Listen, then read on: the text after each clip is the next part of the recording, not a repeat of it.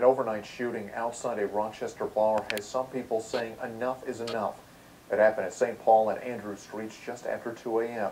Wine and Sheba Clark spoke with the group who revisited the crime scene today to speak out against the violence. Sheba? Well, Alex, chaos pretty much erupted outside this bar overnight. 4 people shot. 1 guy ran over. You know, this group I talked to say this is the morning before Thanksgiving. Something's got to change. It's not the nightclub's fault, it's not the owners, it's not drinks, it's not nothing. It's basically whose fault it is our fault, it's everybody's fault, you know, for accepting this long. Travis Williams says it's time for a change. That's why he and several people with a group called TMP 1013 revisited the St. Paul Street area this Thanksgiving.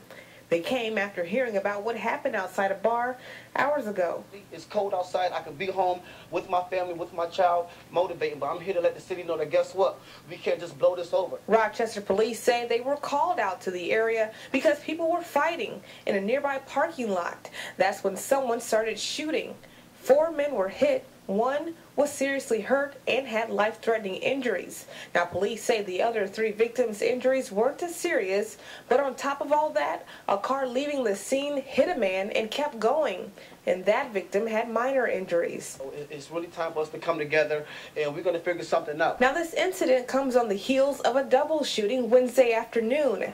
That happened around 2:30 on the corner of Colvin and Maple Streets.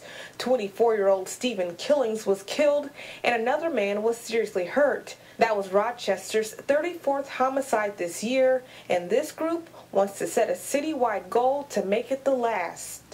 We want to see if we can end this year with no more murders, no more serious violent acts.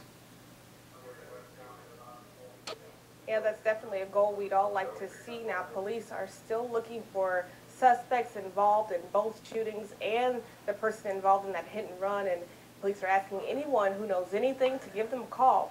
Alex? Wine and Sheba Clark reporting from our newsroom.